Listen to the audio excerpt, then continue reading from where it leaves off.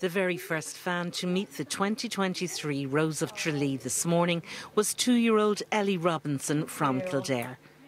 After a momentous night and a brief 40 winks, Roisin Wiley had become headline news, her very own fairy tale of New York.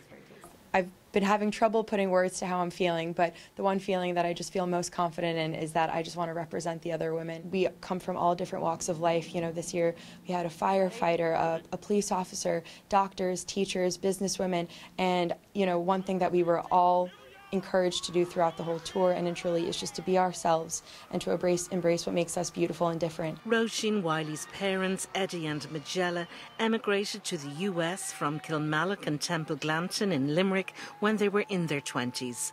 Both were here to see their daughter become Rose of Tralee, a proud moment for all three. To see my parents, you know, give me a hug as I walk down the aisle, I just know that they are winning this just as much as I am, and so I'm so excited for them. Roisin Wiley was the centre of attention at the Rose Garden in Tralee. The 27-year-old New Yorker works as a sales and marketing executive in Manhattan. Every year, the pros and cons of the Rose of Tralee is debated on the streets, on the airwaves, in the newspapers.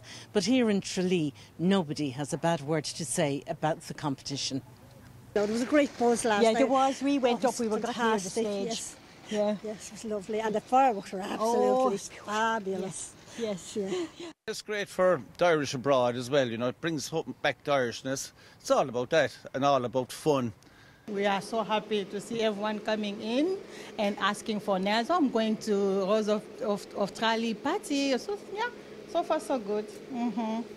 Did a great job, so hopefully onwards and upwards next year we'll have an even bigger and better festival. Teresa Mannion, RTE News, Tralee, County Kerry.